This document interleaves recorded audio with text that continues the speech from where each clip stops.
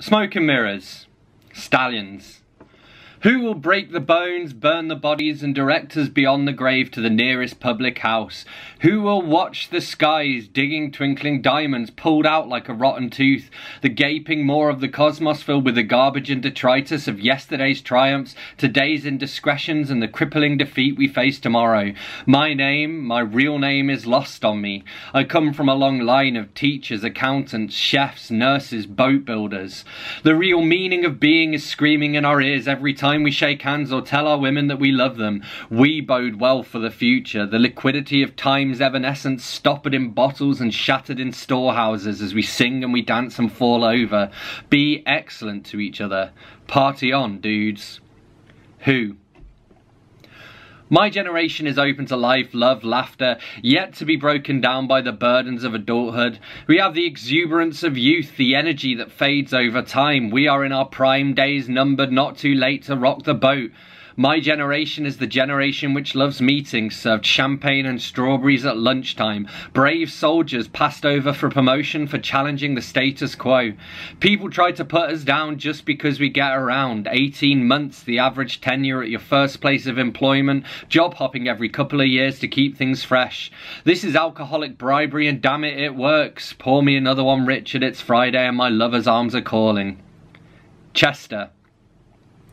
The walls fall apart, grass grows green, sprouting and shooting in the boardroom. Slipknot on Spotify and this theory is 14 and still ghosts gather back towards the boiler, part of this place like the walls and doors and floors, elevated, cracked and on the rise. Poisonous dust clouds choking deoxygenized, lead and tar and soot and sweat cooling the dying fireball exploding onto the scene since 1989, when my three favourite authors lived under the same sun as me. Baby steps crying in the corner and he's chained like a dog to the railings and his right hand's raised in Tiananmen's second coming. Destruction is deplorable, but sometimes you have to knock down a house if you want to build a home. Parseltongue. Amy slept with the geckos, eyes closed, mouths open, amyl nitrate in vitro fertilization, and the aeroplanes salute long lines of phosphorescence, tearing the sky a new one. Lizards dressed as people, kings and queens and presidents, long tongues gilt with sweat beads, salient eyes that crisscross, and the stench of death is overwhelming. Passers-by pass by passengers, lighters up, heads down and off forgetful. The sharp taste of vinegar packed in plastic and unescapable nutritional values, buried in the belly of the beast. Leery and uninhabitable, lungs ruptured, heartbeat slowing, skin crawling, expanding cataracts, godforsaken mess in the fields of Jorah's twisted imaginations, finally on trial with the lizard men. Prezi. We are presentable, the sensible, reprehensible electorate, the wrenching stench of benchmarks, politicians' playthings, dark marks on scattergraphs, battered and inanimate, ticking batches of boxes in Birmingham.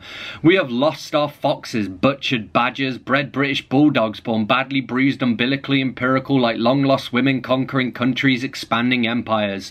We are FMCG, BBC TV in the city, southeast eating meat, wandering the streets with blisters on our feet. PR is easy. Give me a call when you're ready to be famous. VR. Get this into your head, there are infinite universities in our infinite universe, and there are millions of me and millions of you, and somewhere, somewhen, we fell deeply in love with each other, and you would hold my hand and fall asleep beside me, but that is not in this reality, and I don't have the heart to tell you what could have been.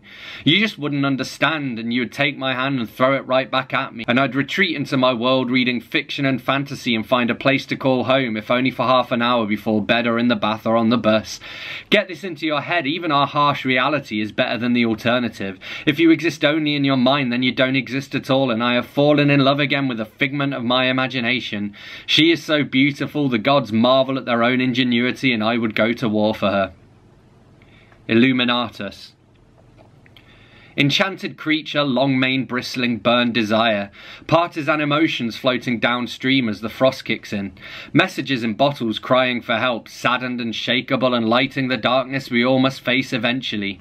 The patterns of snowflakes, indistinguishable from children's art, painted from the heart, and the colours are more than colours.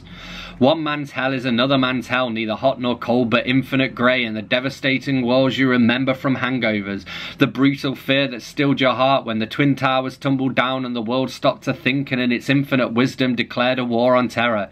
I am terrified of the death and the dark and the failings of terror itself. Don't let the fear win or it'll ruin you in the end. Preserve your flesh and bones bottled in formaldehyde and your mind will follow you into the ether. The illusion of time. Choice is a wonderful thing and a chance is a fine thing too. What clothes to wear and how to part your hair, and your ultimate goal is wrapped up in gold and buried at the bottom of a rainbow. Prepubescent boys and girls, the descendants of long lines of men with silver hair and sparse beards who drank liquor and played bridge at the gentleman's club and slept with women half their age, addicted to leather upholstery and sparkling wine served in goblets. They are beyond our control. They measure out the hourglass sand, weigh it on a small pair of digital scales, pack it into plastic baggies and sell it on street corners. Immortality you can store, smoke or inject. Our most precious commodity will not be moved again. We have the information stored securely on stolen servers. In the age of immortality, you can snort, smoke or inject. Immortality, your prices are too high and your sand is cut with baking powder. Dry off your eyes and ride the next plane home. Naviglio Grande. All hail Milano, city of surprises where beauty spots blend with building sites and sightseers score motorists careering wildly across tram lines. Bad buses built for bored drivers and a change is as good as a rest, my friend. Milano, where the tea is milkless and the tourists are taxed, the money pocketed by corrupt carabinieri, where the city grinds to a halt on sunny Sunday days after 24 hours of rain, where the dogs are nicer than people, church steeples keep appearing dank with the rancour of homelessness and beggars begging, pickpockets picking pockets, gentle old Italian women escorting their bambinos south of the city centre. Milano, you've been good to me like Coventry. You have the Dutch debauchery in Birmingham's buildings. Milano, the division between old and new, the eternal war between science and art represented in the Santa Maria del Grazie and the Museo di Storia Naturale. Pistols.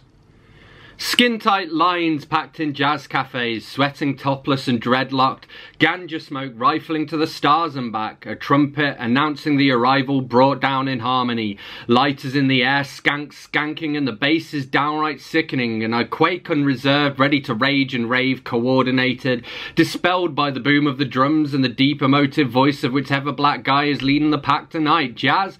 This ain't jazz, it's the primal sound that haunts your dreams and nightmares, true dub tucked under chloroform jungle. Christmas poem for a saviour that doesn't exist.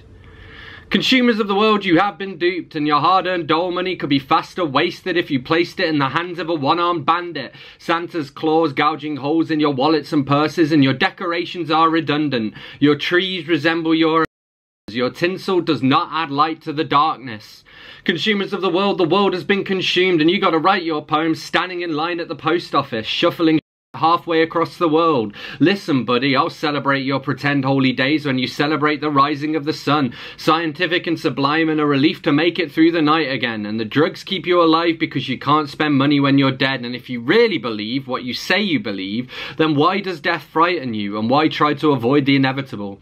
If anal sex is unnatural, then medicine's unnatural too. Quit flying the double standard and stop using your false syllogisms to trick young minds into entrapment, to poison their unripe minds ahead of the great upheaval when all of religion's bloodthirsty tracts will be celebrated not as fact but as fiction.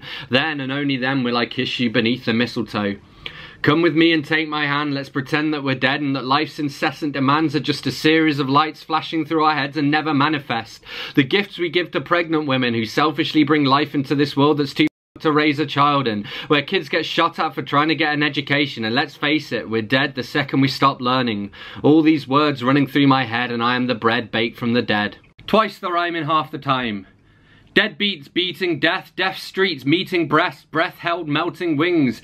Sing the limericks with 5 live pilots pushing sunlight straight towards your door, 4 floors tall and all apologetic. Frenetic lettuce, broiling winds, tumbling bins and scarlet sins. Instincts whimpering fingers flinging stinging rain.